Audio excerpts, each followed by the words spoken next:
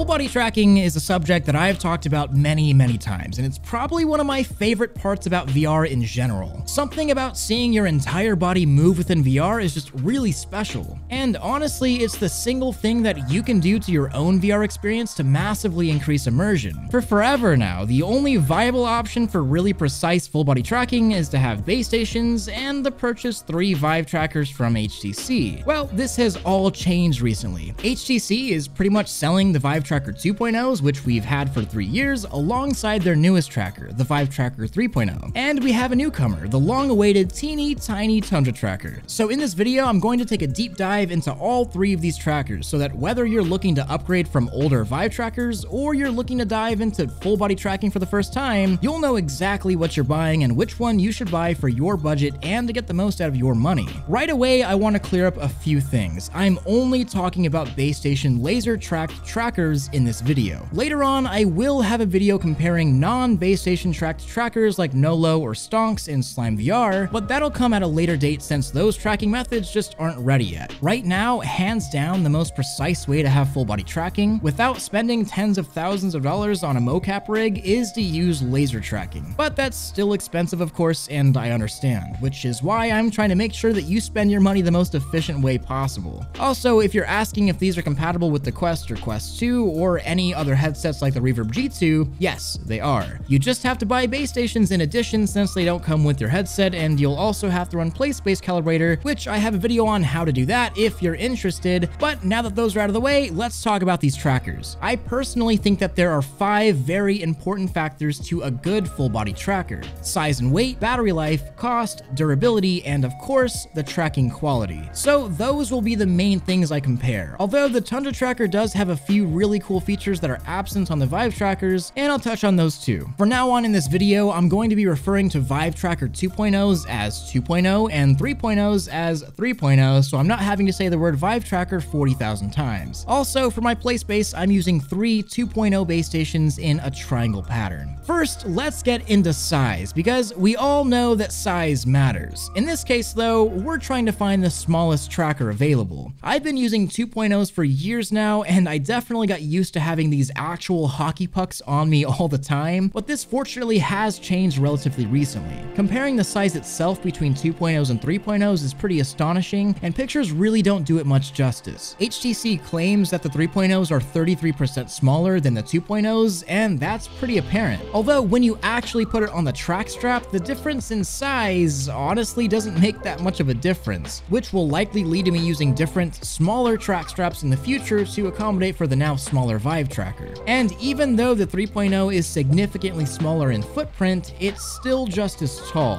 which kinda makes the 3.0s feel a little chonky. However, it's not a big deal, and they almost certainly maintain that height to keep stable tracking. The Tundra Tracker, on the other hand, is significantly smaller than the even 33% smaller 3.0. It's kind of in a league of its own in terms of size and weight. You can just see how much smaller it is, but putting it on a scale is what really puts this into perspective. The Vive Tracker 2.0 weighs 88 grams, the 3.0 at 73 grams, and finally, the Tundra Tracker is astonishingly half the weight of the 3.0 at only 36 grams. Pretty impressive. Overall, in terms of size, by far, the Tundra Tracker takes the cake. But does that affect the battery life or overall tracking performance though? We'll have to see. I've done a few real-time battery life tests on all of these devices, and the results were honestly pretty much as expected. The 2.0s historically have not had a very good battery life of around 4 hours, leading to the commonly heard within VR chat, "Oh, my trackers died before logging off." The 3.0s apparently have a 75% longer battery life with a claimed 7 hours of usage, and the Tundra Tracker also claims 7 hours of usage. In reality, the 2.0 lasted a little more than 3.5 hours. I'm going to assume that's due to me having used these trackers for a few years now, and battery degradation is a very real thing. The Vive Tracker 3.0 lasted me 7 hours and 12 minutes, and the Tundra Tracker for 6 hours and 47 minutes. So the Vive Tracker 3.0 takes the cake, but by a pretty small margin, and I have no idea how these batteries last long-term other than the 2.0. Now, the cost is where things get a little complicated. The 2.0 trackers are still being sold kind of everywhere, so I'm gonna consider them at the price they're being sold at, which is the standard $100 US a piece. The 3.0s, on the other hand, I don't know what you were thinking, HTC, but they didn't decrease the price of the trackers to increase adoption of full-body tracking. Instead, they increased the price. So a 3.0 tracker now costs $130 US. I think it's kind of funny. Vive trackers got 30% smaller, but they're now 30% more expensive. Tundra trackers, on the other hand, if you buy 3, average out to $100 each. So composite, if you're buying 3, which I imagine the mass majority of people watching this video will be doing, the 2.0 and Tundra Tracker are tied for $300 for 3, and the 3.0 sits at $390 for 3 before taxes. Significantly more expensive. In terms of durability, I will say the 2.0 trackers are absolute tanks. You can see the battle scars all over the devices themselves. I have thrown these things, I've hit walls, I've actually put holes in walls while wearing the tracker. Shoot, they've even fallen off my track strap and been flung across the room pretty violently. I can relatively confidently say that 1.0 and 2.0 Vive trackers are tough sons of guns, and I think that most people would agree with me. On the other hand, the 3.0 tracker honestly seems to be made just as tough or similarly as tough. I don't know where these scuffs happen, but obviously I must have smacked the wall a few times, and this is operating just fine. Of course, I don't have the long-term usage of the 3.0 or Tundra tracker like I do the 2.0, so this could be subject to change, but my initial impression is that they are tough, and that's something you will want and need in a tracker considering they're expensive and these sorts of devices are prone to getting and causing damage. It's a fact of the tracker life. The Tundra tracker, on the other hand, honestly isn't a device that I really got to test the dexterity of other than smacking it around and dropping it a few times, and it's worked fine after, but keep in mind this is not the final material that's going on the consumer Tundra tracker. I have no idea if that material will be good or bad. And don't worry, later on I'll be talking about the differences between this, which is the DTV1 or Development Tracker 1, and what you'll get when you actually order a tracker a bit later on. But for now, Vive wins by default since I don't have actual final materials in hand. Now, the most exciting part of this whole video, the actual tracking quality. It means absolutely nothing that the Tundra tracker is cheaper and smaller than the 3.0 if tracking quality is dog-ish. So I was going to have a series of very rigorous tests using the typical method of literally swinging the trackers over my head to measure the deviation between the theoretical circle and the actual track circle. Yeah.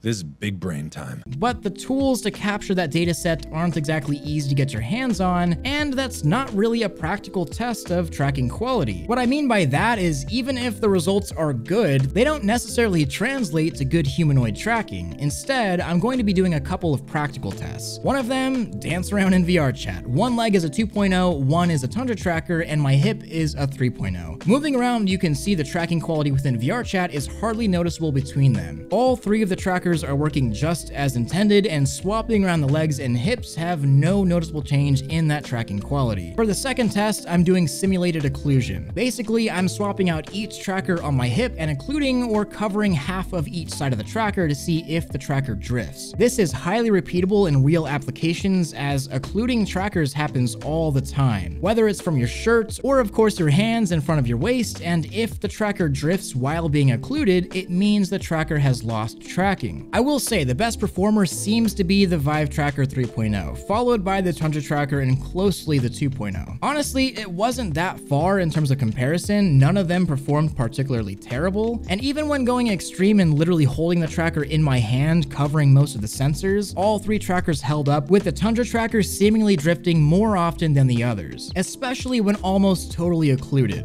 It seems that while the Tundra Tracker being smaller is great, it does mean that it's easier to occlude. The sensors are just closer together, and if you block the line of sight between the base stations and your tracker, then you essentially lose tracking. And my last test for tracking quality is jitter. I'm sure you've all seen it before, whether in your controllers or in other people's avatars, or maybe even your own. Jitter is when a tracker is sitting totally still, not moving. How much does it shake, essentially, while just sitting there? Sometimes this jitter can be as much as a centimeter if the tracking quality is bad, but ideally there should be little to no jitter, or it should be sub-millimeter jitter. The 2.0 seems solid enough, same goes for 3.0, and I do notice a teeny bit of jitter from the Tundra tracker. It's not enough to make me super concerned, but I did notice it. And so for raw tracking quality, as for now, I have to give it to the Vive Tracker 3.0. It's a solid, well-tracked device with little jitter and great occlusion performance. But that's not the whole story. I need to remind everyone, this is a development kit. Version 1 of a a series of prototypes. This is not the final device, and there are known issues with this prototype. Tundra has said to me themselves that they have since fixed and improved on a ton of things, and they already have a DVT2, and are well on their ways towards the full consumer version. The biggest improvement being the antenna, which will likely massively improve that jitter I did see, as well as just general performance. I wanted to make this video now to show everyone these trackers against each other, but also to show either future supporters or people that are just curious that even in its prototype form, the Tundra Tracker holds its own, and it does it well. It's always been a big question if the Tundra Tracker even tracks at all, and here you go. I've been pretty impressed. Although I should mention that Tundra Labs is literally Valve's official supplier of hardware development kits for Steam VR, so it's fair to say that they know what they're doing. I think one of the biggest features I'm looking forward to regarding the Tundra Tracker, beyond its super lightweight and small size, is the ability to swap out plates to either screw in or just lace them right into your shoes. I personally like wearing shoes while I'm in VR. Some people might find it weird, but it always kind of makes me feel more put together, I guess, while being social. And I'm honestly getting tired of replacing track straps every few months from bad Velcro. My trackers get a lot of use, and that also means the Velcro does too. Having the ability to lace them into my shoes or use any strap is more than a welcome change. Also, the super dongles are a big deal, allowing you to ditch all of these dongles to instead only have one USB used. Of course, I will be revisiting the Tundra Tracker when I get the consumer version, and I'll be having a full review. But my points here still stand strong. If you're looking for some of the best tracking and you're willing to compromise on price and size and weight, I'd probably say go with the Vive Tracker 3.0 if you have some extra money. If you want an extremely small and lightweight tracker that tracks, I'd say 95% as well as the 3.0, the Tundra Tracker is by far your best bet. It's smaller, lighter, cheaper, and like I said, only takes one USB port for 3 trackers. And it has a few other little bonuses like the swappable plates. If you currently own Vive Tracker 2.0s and you don't mind the size or weight or about half the battery life, then stick with it. It works just fine. However, if I were you and you don't have any trackers at all, I would not buy Vive Tracker 2.0s in 2021. There are simply better options out there. If you have any questions regarding any of these trackers, please let me know below in the comment section. I'll try to answer all of them, or stop by my Discord server and ask me directly there. Thank you to all of my Patreon supporters, especially my Omegas. I couldn't do any of this without you. Don't forget to like this video if you loved it, subscribe if you want more of this, and hit that freaking bell if you just can't live without it. Much love,